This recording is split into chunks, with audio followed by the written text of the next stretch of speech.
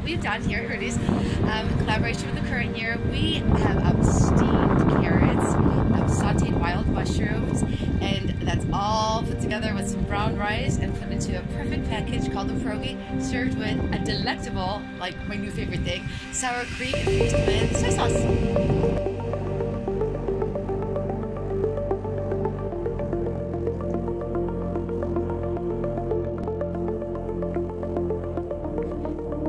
It feels like we're trapped inside an 80s movie. This obscure college radio artist is all of a sudden she's famous, she's everywhere.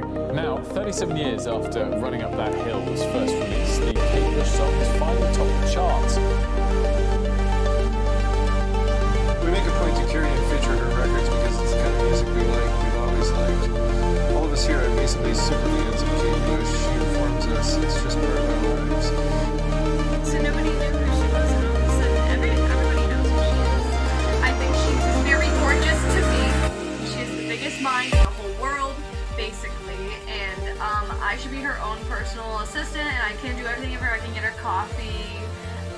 We just hang out and have girly girl talk, basically, and that's pretty much what I aspire to do for the rest of my life, is just be Kate Bush's personal assistant, and I can just help her at the piano, I guess. I don't know, stand there for 5 minutes.